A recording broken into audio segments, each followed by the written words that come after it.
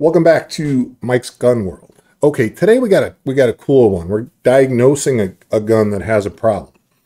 This is a 1875 Outlaw single action 45 long Colt. Now this is a reproduction made by Uberti, I don't know, in 70s or 80s or something like that. But the owner is telling me that he's having problems with the cylinder not rotating when you pull the hammer back. So first thing we want to do, as always, let's do a safety check. We'll open the loading gate, half cock, so the cylinder turns, and we can see there's nothing in there. So push the button here, and the cylinder rod should slide forward, and the cylinder will drop right out. So the first thing to check right here, all the notches on the cylinder, they look good. They got a little wear on them, but like I said, there's two or 3,000 rounds have been fired through this, so I'm not surprised there. No issues there. Let's get a look inside here. If you pull the hammer back, I can definitely see the pawl moving, but it's not coming forward the way it should to turn the cylinder. So I doubt you can see that on camera, but I definitely can see it. If I turn it this way, there is the cylinder, the pawl right there that turns the cylinder. It's coming out. So there's no tension right now on that, and that tells me we've got a broken pawl spring. So let's get this taken apart. We'll get the trigger guard out of here.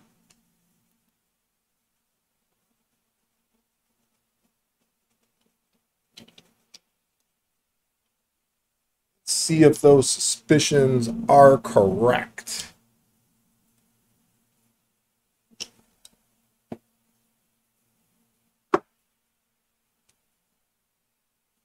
Okay. Handles out. Get the mainspring off.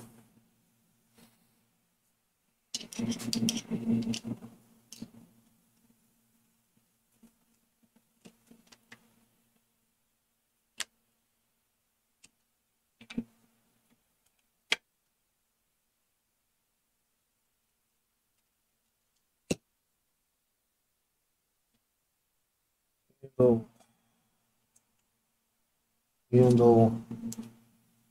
I do have to get my trays out. I don't have my metallic trays out. I'll do that in a little bit. Just wanted to.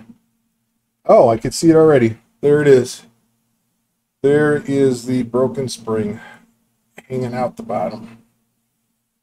Yep, as I suspected, broken pawl spring. So we're going to have to find a pawl online and get this thing fixed and back to operating. Okay, so it turns out that the pawl spring actually was not broken. It had just come unseated and it was very badly bent. So I spent, maybe about an hour with the spring itself in the vise, tapping it very carefully with a hammer and kind of knocking it back into general shape that it should be in. And I was able to reseat it in the pawl. It worked.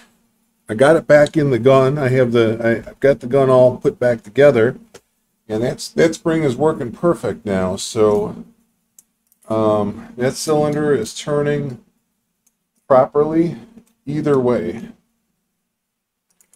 So actually kind of an easy repair. I'm going to look for another pawl and spring, and then I will actually replace it because, you know, this one's a little bit misshapen, but it does work. The gun will fire, no problem. So fairly easy diagnosis, and turned out to be a fairly easy repair on it, even though I don't feel like I'm 100% done until I get the correct part back in there. If you like what you're seeing, hit the like and subscribe button down below. If you're having problems with a firearm, leave me leave me a comment or a question on YouTube. You can hit me up at mikesgunworld@gmail.com. We have a companion Facebook page, Mike's Gun World. You can always leave me notes over there. Either way, thanks for tuning in.